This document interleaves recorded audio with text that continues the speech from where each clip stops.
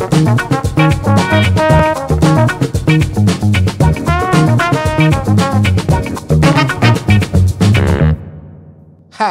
my name is Antonio Newton, your local realtor with the Newton Group at Coldwell Banker, and today I have a special guest, my beautiful mother. Hello, everybody. Wow. This is my wonderful son, the best realtor you could ever have. Give him a call. There you go. I don't even need to say anything else. How can you not listen to her? Wow. But let's jump into today's episode. So today we're talking about Northeast market stats. That's zip codes 29223, 29229, 29016, and the Richland County portion of Elgin 29045. Now, once again, these are only single-family residential homes, so no townhomes, patio homes, condos, or anything like that. Just single-family residential stick-built homes. So let's jump right into today's market stats. Before we dive right into today's content, please don't forget that you can check out all of our YouTube videos on our YouTube channel at Antonio Newton Realtor. There you will find all of our market stats video. You'll find our Time to Talk Tuesday episodes, which deal with issues that buyers or sellers or investors may be having in the marketplace. We have our interview series, After Coffee, which is interviewing business owners as well as real estate professionals, whether it be lawyers, home inspectors, lenders. And then, of course, we have Home of the Day and other Facebook content as well. So don't forget to make sure you like it and hit that bell so that way you get notified anytime we put new video content out there. And please share it. We create this video so the public knows what's going on from a local expert. So please, if you got somebody that work or a family member or a friend or somebody maybe at church that you go to that can relate or would benefit from this information, please share it with them. That's what it's there for, and that's why we make the content free. So thank you so much. I also like to take this time to thank our sponsors, Better Way Properties, as well as ColumbiaNortheastHomeshow.com. Thank you for your sponsorship. So let's jump right into the market stats. So, it was highly anticipated that there was a slowdown coming. And if you've been listening or if I've had the pleasure of speaking with you, we anticipated that with kids going back to school in August that there was going to be a little bit of a slowdown in the market. But it's not about what I say, it's not about what I think or anybody else, but it's really about what the data is telling us, and we use that to make our decisions and look for opportunities. So let's dive right into the data. So for Northeast Columbia, we were down just a little bit. We were up a little bit in terms of closed transactions for the month. We were at 304 compared to 289 last year. So that was up 5%. So just a little bit better than what we did last year. When we look at home prices are still continuing to rise. Last year, the average sales price was $241,461. This year it's up 13% to $273,405. So that's a big increase. That's why we've been encouraging people with the low rates to go ahead and purchase, because you can ride this wave up. Now, we know there'll be a market correction. Everybody knows that, but you've already built some equity in the home already.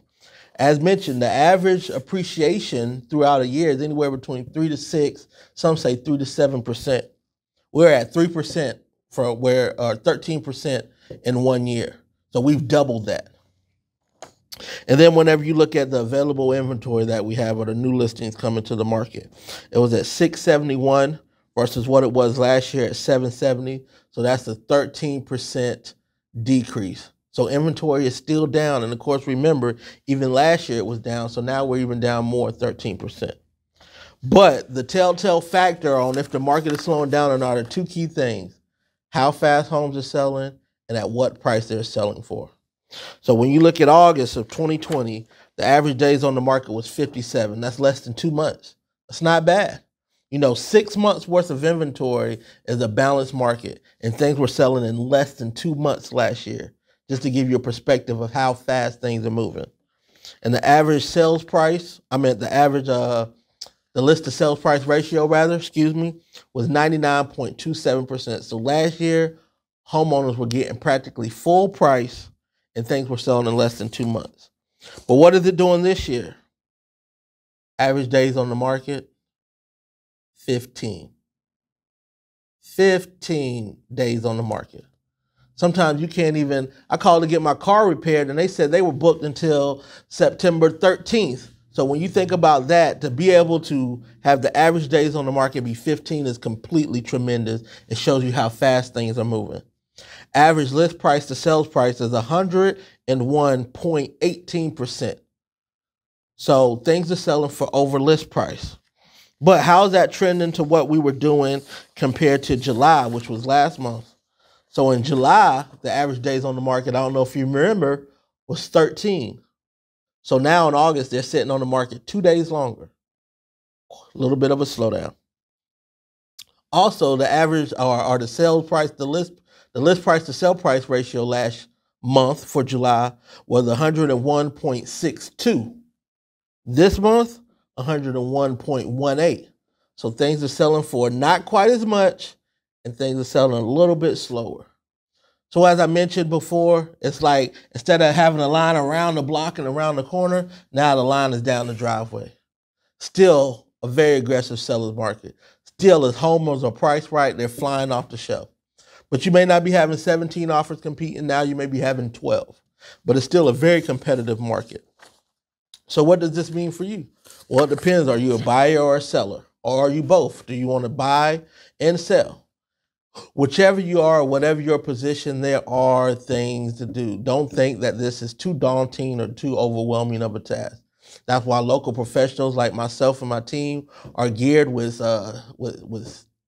tips and techniques and strategies to help navigate you through this marketplace, as challenging as it may be. So have a call. Let's talk. Let's have a meeting. Let's see if there's anything we can do to help you, whether it be finding inventory or off-market properties, or either just putting you in the best position where you're at. And maybe now's not the time for you to make a move.